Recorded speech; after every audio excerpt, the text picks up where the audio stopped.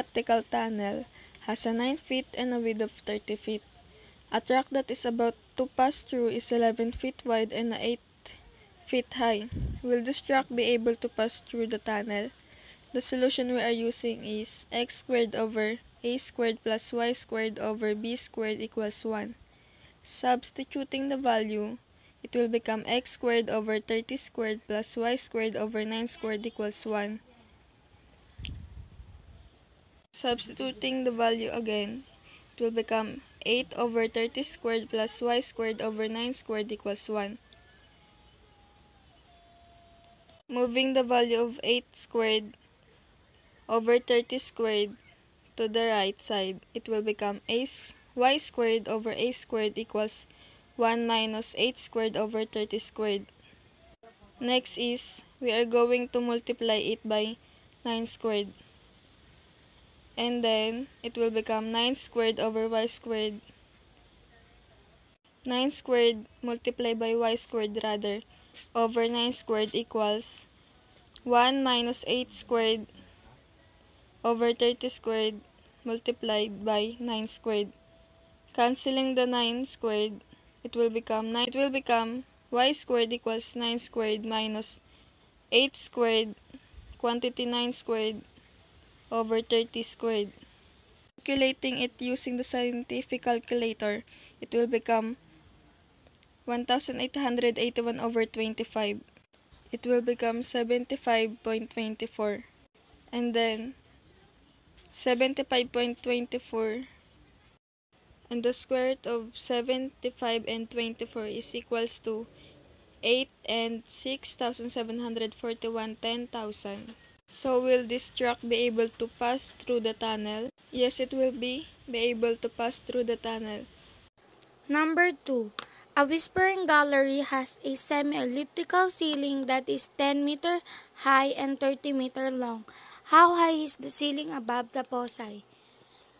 Y squared over 10 minus x squared over 36 is equals to y. The center is both 0. Next, we need to get the value of A. A is equals to 10 and is equals to square root of 10, and square root of 10 is the final answer. Ganon din sa B. B is equals to 30 and square root of 30 is the final answer. Next, we need to find the value of C. C is equals to A squared plus B squared is equals to square root of 10 minus square root of 13 is equals to square root of 14. Ilalowest term pa to, which is 4 square root of 10 is equals to 2 square root of 15. Next, we need to find the vertices. 0 and square root of 10, the first vertices, and the second is negative 0 over square root of 10. Next, we need to find the foci. Foci, H plus C and K, H minus C and K. Foci number 1 is equals to 0 plus 2 square root of 5 is equals to 0. Foci number 1 is equals to 2 square root of 5 is equals to 0. The next is 0, negative 2 square root of 5 and 0. And the final answer is negative 2 over 5 and 0. Number 3. Suppose that the orbit of a planet is in the shape of an ellipse for which the distance between the vertices is 1,200 million kilometers and the distance between the foci is 600 million kilometers. Find an equation of the orbit. Distance of vertices is equal 1,200 kilometer, 2a equal 1,200 kilometer, a equals 600 kilometer. The eccentricity is quantity 6 square root of 2 minus the square root of 2 over 6. Now we have the distance between two foci plus 6 and 0. C equals 3,000 and C equal negative 3,000. Now C square root of 2 equals A square root of 2 minus 6 square root of 2 equal 300 square root of 2 equal 600 square root of 2 minus 6 square root of 2.